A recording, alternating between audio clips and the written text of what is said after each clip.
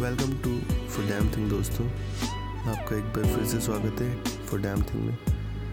आज हम speed test करेंगे रिलायंस जियो और वोडाफोन की ट्राई की वेबसाइट पर, ट्राई की ऐप पर। तो जियो से हम स्पीड चेक करके देखते हैं कि ये स्पीड कितनी दे रहा है। तो ये अराउंड 16 Mbps, कभी कभी 20 Mbps की स्पीड दे रहा है। तो स्पीड काफ़ी अच्छी है। इसकी अब अपलोडिंग स्पीड भी देख लेते हैं, अपलोडिंग स्पीड कितनी है।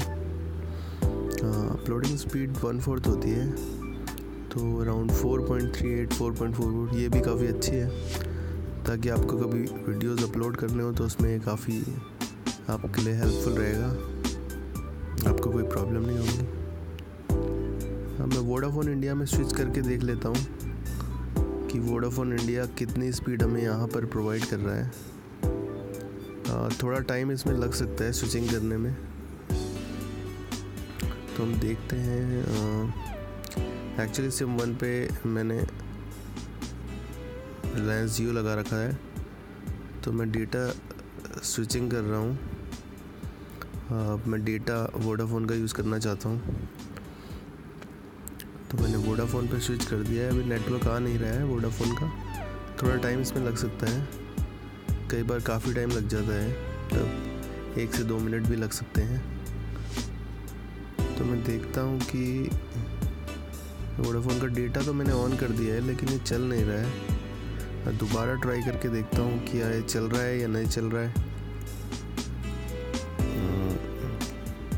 मैंने ट्राई दोबारा से खोल के देखा है, ये जियो ही दिखा रहा है, लेकिन ये आपको बताना चाहूँगा ये वोडाफोन के नेटवर्क पे काम कर रहा है।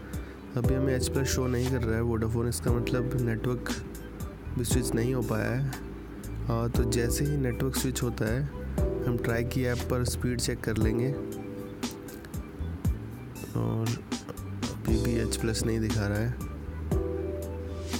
नेटवर्क एरर ये दिखा रहा है। अब H+ आ चुका है, तो अब ये बिल्कुल तैयार है वोडाफोन नेटवर्क स्पीड टेस्ट के लिए।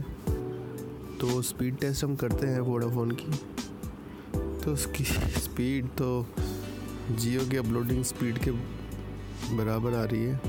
जियो की जितनी अपलोडिंग स्पीड है, उतनी वोडाफोन डाउनलोडिंग स्पीड हमें यहाँ पर प्रोवाइड कर रहा है। वैसे वोडाफोन 4G क्लेम करता है, कई जगह पे 4G लिखा भी आता है दिल्ली में। तो स्पीड इसकी काफ़ी कम है जियो के कंपैरिजन में, स्पीड इसकी काफ़ी कम है जियो के कंपैरिजन में। तो हम देखते हैं, इसकी अपलोडिंग स्पीड 2.87 आ रही है, तो ये काफ़ी ठीक है, मतलब जियो के कंपैरिजन में तो काफ़ी स्पीड काफ़ी कम है। तो दोस्तों, ये था जियो और वोडाफोन इंडिया की स्पीड टेस्ट का कंपैरिजन। और अब ट्राई की स्पीड पे वाईफाई की स्पीड भी मैंने अपनी चेक करी थी, तो वाईफाई की स्पीड वही आ रही है जो आपका वाईफाई प्लान है। एयरटेल मैंने लिया हुआ है, तो एयरटेल का जो मेरा प्लान है वही